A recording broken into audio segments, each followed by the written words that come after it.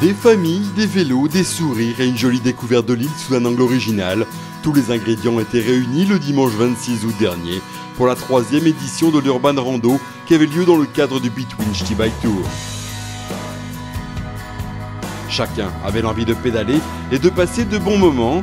Lieu de départ et d'arrivée de cette randonnée en vélo, le BTWIN Village n'a pas désempli de la journée.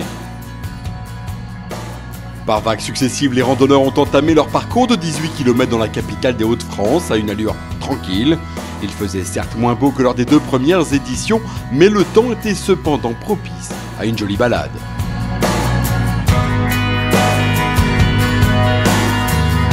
Cette balade a mené les randonneurs, leurs familles et leurs amis dans des endroits en général peu fréquentés par les vélos, à commencer par la gare Saint-Sauveur.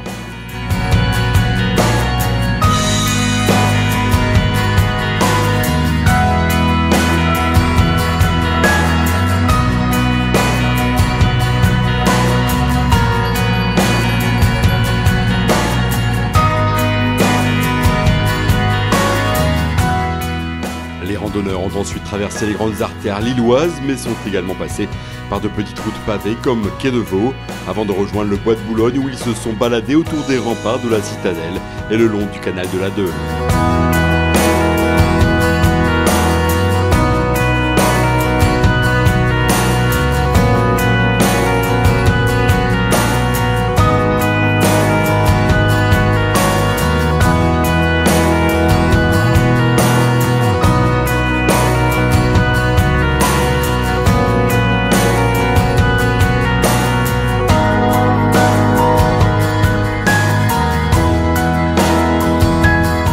La balade est agréable, mais la pause bonbon l'est tout autant.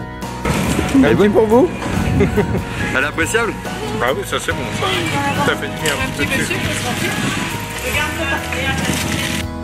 Retour dans le Vieux-Lille ensuite, puis passage dans le parking de l'Opéra pour une animation musicale.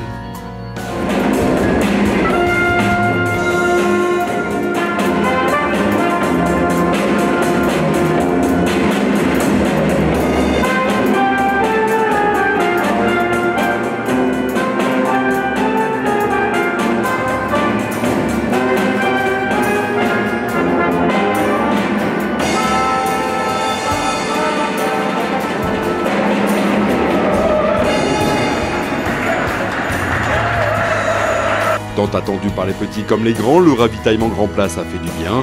Il faut dire que les partenaires ont bien fait les choses avec la possibilité de déguster une petite gaufre et une boisson fraîche. Une pause qui a permis de faire un premier bilan de cette 3e édition de l'Urban Rando.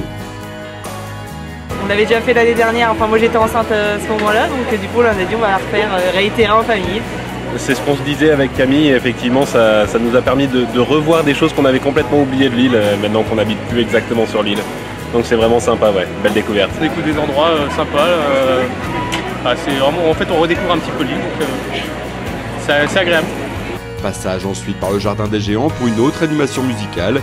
Les petits et même certains grands ont pu également se faire maquiller. Si tu fais comme le café, rien qu'à m'énerver, non, rien qu'à m'exciter. Ce soir ta nuit sera blanche, couleur café.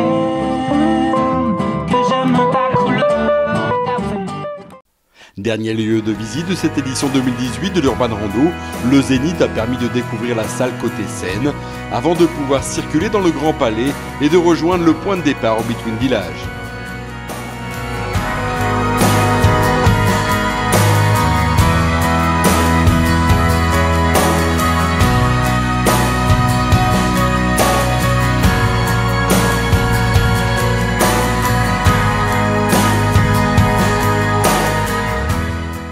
Et ce moment convivial s'est poursuivi tout au long de l'après-midi, autour des divers stands d'animation mis en place. Une journée consacrée au vélo sous toutes ses formes, qui a réuni près de 1200 randonneurs. Une journée qui a séduit les petits comme les grands. Rendez-vous est d'ores et déjà pris pour l'an prochain.